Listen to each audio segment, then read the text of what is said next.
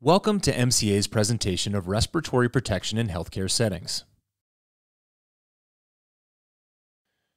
This presentation addresses the identification, implementation, and use of respirators in healthcare settings. In certain situations, healthcare workers may need to be protected from airborne hazards, including infectious agents, in their workplace.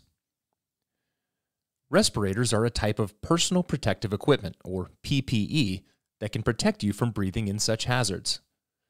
After viewing this video, you should have a basic understanding of when respirators are used in the healthcare industry, why they are necessary, and how to properly use them when required. You should also understand that a standard or law issued by OSHA, the Occupational Safety and Health Administration, or by an OSHA-approved state plan, requires employers to have a comprehensive respiratory protection program whenever respirator use is required.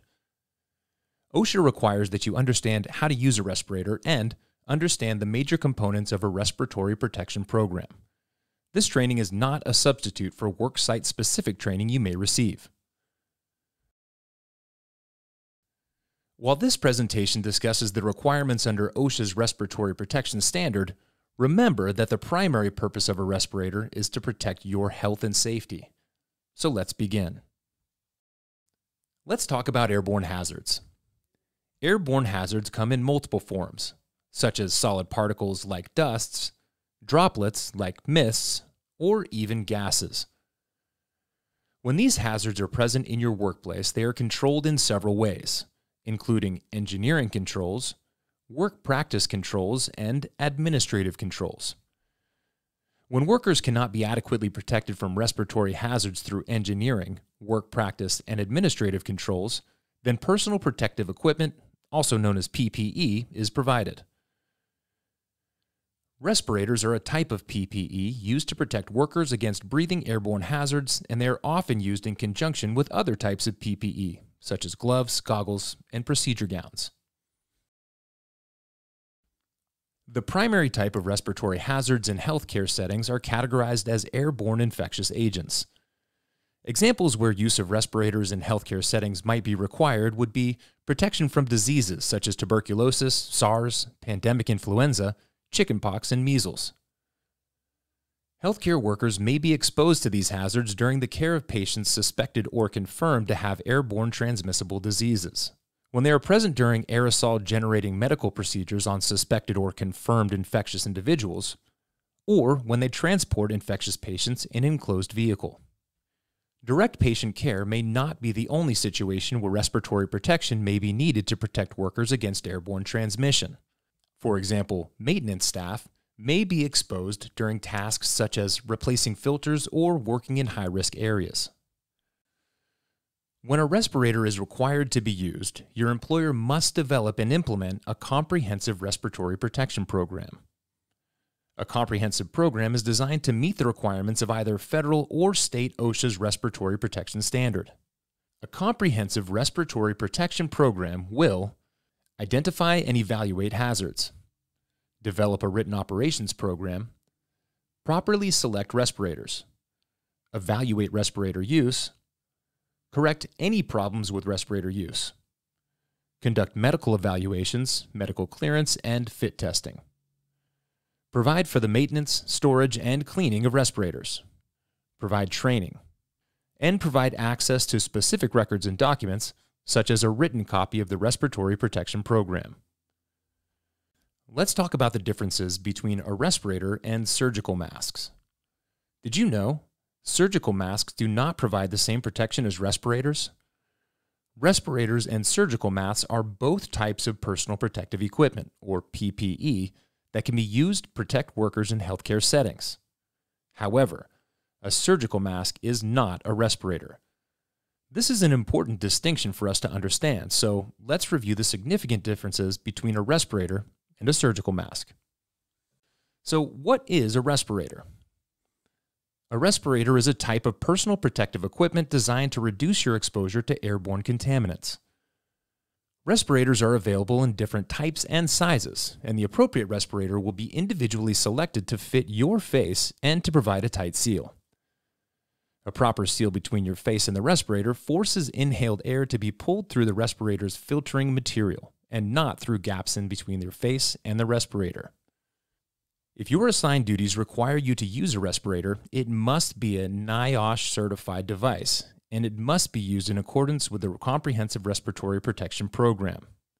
OSHA's Respiratory Protection Standard 29 CFR 1910.134 is the rule which includes but is not limited to medical evaluations, fit testing, and training elements. Remember that respirators are used to protect healthcare workers against airborne infectious diseases, such as tuberculosis and SARS, because they protect against both large and small particles. What is a face mask? A face mask is a loose-fitting, disposable mask that covers your nose and mouth. Surgical masks, dental masks, medical procedure masks, isolation masks, and laser masks are all types of face masks. Face masks are used primarily to stop large droplets from being spread by the person wearing them, whether that person is a patient or a healthcare worker. Face masks may also minimize splashes or sprays from reaching the mouth and nose of the person wearing them. Remember, face masks are not designed or certified to seal tightly against your face or prevent the inhalation of small airborne contaminants like respirators. During inhalation, small airborne contaminants may pass through gaps between the face and the face mask or even the material of the face mask. Face masks should never be considered respirators, as they do not provide respiratory protection. Only face masks that are cleared by the U.S. Food and Drug Administration, the FDA for short, may be legally marketed in the United States. A KN95 is a device that may be found in healthcare settings. In order to understand where the KN95 fits into healthcare operations, we must answer a few questions. Is a KN95 considered to be a respirator? Do I have to be fit tested to wear a KN95? What is the difference between a KN95 and the N95? N95s and KN95s meet different specifications and are approved by different agencies. N95 respirators are approved in the United States by the National Institute for Occupational Safety and Health, or NIOSH for short. An actual N95 respirator will always have NIOSH, or NIOSH approved, printed on the mask itself. This verifies the N95 meets the NIOSH criteria for respirators and is acceptable for use as a respirator. In contrast, KN95 masks will never be NIOSH approved. N95s and KN95s have different designs. The face piece portion of the N95 can be both foldable and non-foldable designs. An N95 has two head straps. One strap goes around the crown of the head and the other goes around the neck below the ears. The face piece portion of the KN95 is usually a foldable design. KN95s have ear loop straps instead of straps going around the head. N95s and KN95s are not equal. Each is used for different situations. An N95 is a respirator and must be used in accordance with an OSHA-required respiratory protection plan, used for situations such as caring for known or suspected infectious disease patients or exposures to other infectious airborne diseases. KN95s are used as a well-fitting face mask. They are often used as an enhanced source control to prevent the spread of disease by the wearer. KN95s offer greater protection than surgical face masks or other non-respirators. Basic requirements. If you are required to wear an N95, you must complete a medical questionnaire, be medically cleared, trained, and fit tested in accordance with OSHA requirements. If using an N95 respirator voluntarily, employees must have additional training on donning and doffing, positive and negative pressure checks. KN95s may be worn when the employer requires enhanced source control or the employee chooses to wear voluntarily. You must continue to adhere to CDC, CMS guidelines. Wearing a KN95 does not require medical clearance or fit testing. In summary, an N95 provides respiratory protection. A KN95 is not a respirator. Let's talk about respirator selection. Your employer is responsible for selecting appropriate respirators when they are needed to protect you from airborne hazards. Selection is based primarily on the level of protection that a particular type of respirator can provide. Did you know? Not all respirators provide the same level of protection. The truth is that different types of respirators protect against different hazards and offer varying levels of protection. You will be using filtering facepiece respirators, often referred to as N95 respirators. N95 respirators come in a variety of configurations such as cup-shaped, flat fold, and duckbill. Because this is a tight-fitting respirator, it needs to be fit tested to assure a good face seal. This type of respirator is commonly used by healthcare providers during high-risk patient care. Filtering facepiece respirators do not protect against gaseous chemical hazards, such as formaldehyde and glutaraldehyde, and must not be used for such purposes. Other types of respirators include elastomeric half facepiece respirators, elastomeric full facepiece respirators, powered air purifying respirators, otherwise known as PAPRs, and self-contained breathing apparatus, SCBA. As previously stated, when respiratory protection is required, employers must provide workers with respirators certified by the National Institute of Occupational Safety and Health, or NIOSH for short. To see if your respirator is NIOSH certified, look for the NIOSH logo, as well as the Test and Certification Approval Number, or TC number.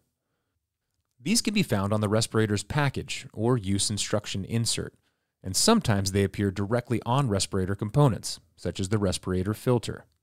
If your respirator is not NIOSH certified, do not use it in a hazardous area. Did you know it is not okay to decorate, write on, or otherwise alter your respirator to make it look more appealing?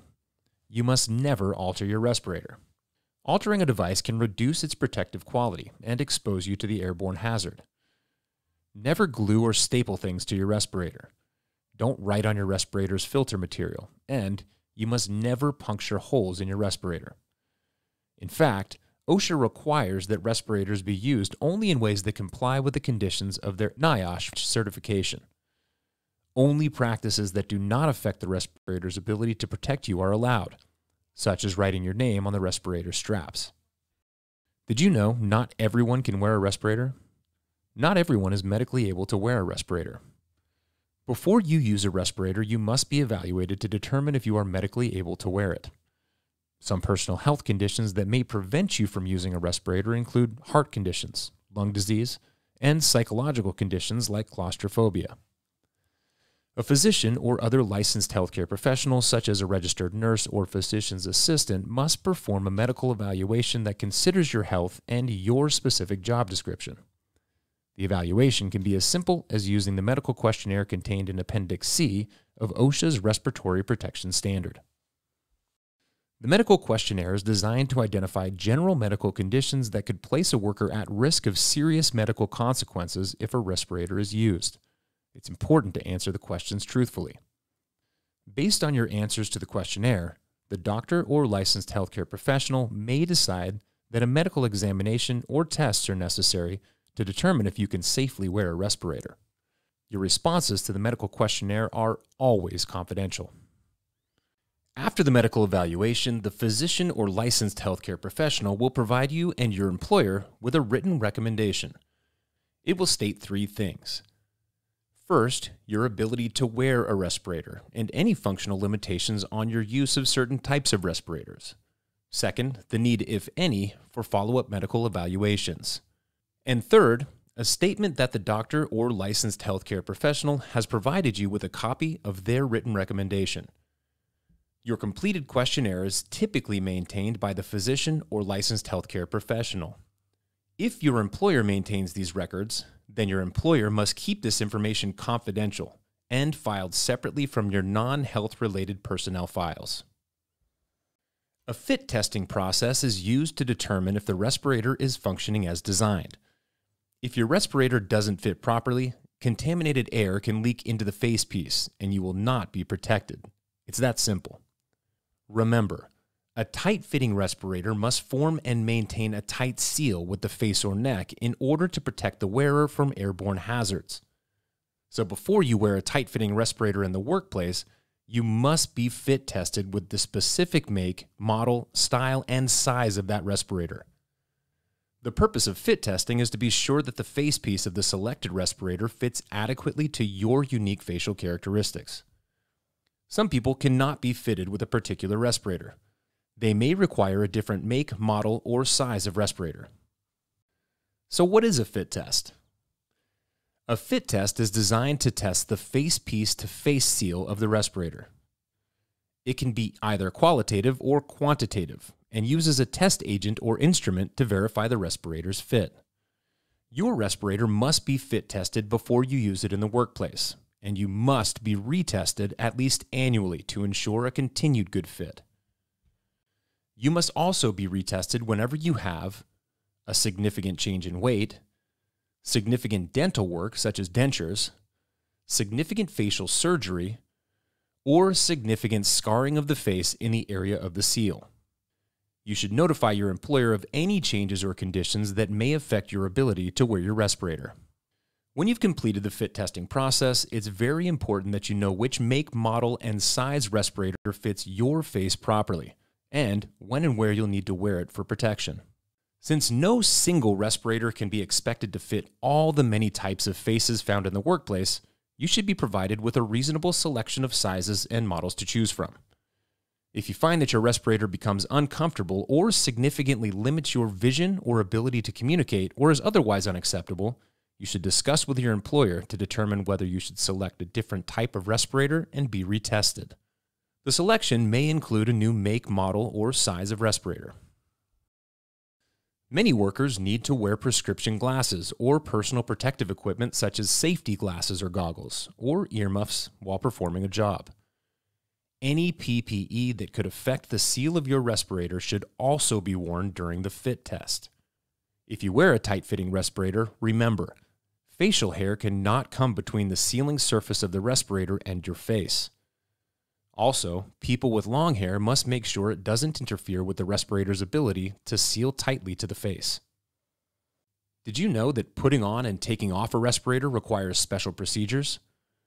The truth is that putting on and taking off your respirator is a step-by-step process. A user seal check is a way to verify that the respirator has been properly positioned on your face to assure a proper seal. It must be performed each time you put on a respirator to check that it has been donned correctly. A user seal check is not the same as a fit test and is not a substitute for a fit test. Let's take a look at how to properly don, doff, and perform a user seal check with your respirator. To put on your respirator, position the respirator in your hands with the nose piece at your fingertips. Cup the respirator in your hand, allowing the headbands to hang below your hand. Hold the respirator under your chin with the nose piece up. The top strap goes over and rests at the back of the head. The bottom strap is positioned around the neck below the ears. Do not crisscross the straps. Place your fingertips from both hands at the top of the metal nose clip if present. Slide your fingertips down both sides of the metal strip to mold the nose area to the shape of your nose. To check the seal, place both hands over the respirator. Take a quick breath in to check whether the respirator seals tightly to the face. Place both hands completely over the respirator and exhale. If you feel leakage, there is not a proper seal. If air leaks around the nose, readjust the nose piece as described. If air leaks at the mask's edges, readjust the straps along the sides of your head until a proper seal is achieved. If you cannot achieve a proper seal due to air leakage, ask for help. To properly remove your mask, avoid touching the front of your respirator. It may be contaminated. Remove by pulling the bottom strap over the back of the head, followed by the top strap, without touching the respirator. Discard in the waste container and wash your hands. All types of respirators require inspections. Your company's respirator protection program provides for the storage and inspection of each type of respirator used in your workplace. Remember, all respirators must be inspected for basic function prior to each use. Filtering facepiece respirators must be disposed of when they become soiled or no longer provide protection. A respirator inspection must include a check of the respirator function, tightness of any connections, and the condition of the various parts, such as the facepiece and head straps. Regular care and maintenance of the respirator is important to ensure that it functions as designed. It is important for respirators to be stored properly to protect them from damage, contamination, dust, sunlight, extreme temperatures, excessive moisture, and damaging chemicals. Avoid carrying a cup-shaped filtering facepiece respirator in your pocket or in a bag. This could crush or distort its shape and prevent the respirator from sealing tightly to your face, thus compromising your protection. If your respirator is a filtering facepiece and the filter material appears to be damaged or soiled, the respirator must be discarded. Of course, there may be other reasons for disposing of a filtering facepiece respirator that still appears to be functional. For example, sometimes infection control procedures may require that a respirator be used only once. Remember to stay updated on your company's current guidelines for when to dispose of your N95. You will be trained initially before using a respirator. This training session is intended to prepare you for using a respirator. You may receive additional training during the fit testing process. However, this is not the only time that your employer must provide training. If you use a respirator at work, you must receive training at least every year. This annual retraining will refresh your memory on the formation of skills you need to properly use your respirator and will ensure your protection. It also gives you the opportunity to ask questions and discuss worksite-specific respirator use with your instructor. In addition, you must be retrained when changes in your workplace or the type of respirator you use make your previous training out of date. For example, a process change results in you being exposed to a new hazardous substance in your workplace. You can't remember the information and skills you need to properly use your respirator. This could occur when your supervisor sees that you're not using your respirator properly, or when it's apparent that you don't fully understand or have forgotten important information, or when a situation comes up in which retraining is necessary to ensure safe respirator use. Most workers who wear respirators use them because they are required to do so by their employers in order to protect them from airborne hazards. There are some situations where workers may request to wear a respirator, even though respirator use is not required under an OSHA standard or by your employer. If your employer permits this, it's considered voluntary respirator use. If you are voluntarily using only filtering facepiece respirators, an N95, you will be provided with a copy of Appendix D of OSHA's Respiratory Protection Standard, or the equivalent state plan document, which contains certain precautions to be taken. If other types of respirators are used voluntarily, medical evaluation and proper storage and maintenance of the respirator is required. Remember, voluntary use is only permitted when your employer has determined that there is no airborne hazard that would require the use of a respirator. If you have additional questions about either the airborne hazards found in your workplace or respirator use in your workplace, ask your supervisor or respiratory protection program administrator. If you have any questions about respiratory protection or what your responsibilities are, please feel free to discuss with your supervisor, your program administrator, or your infection preventionist.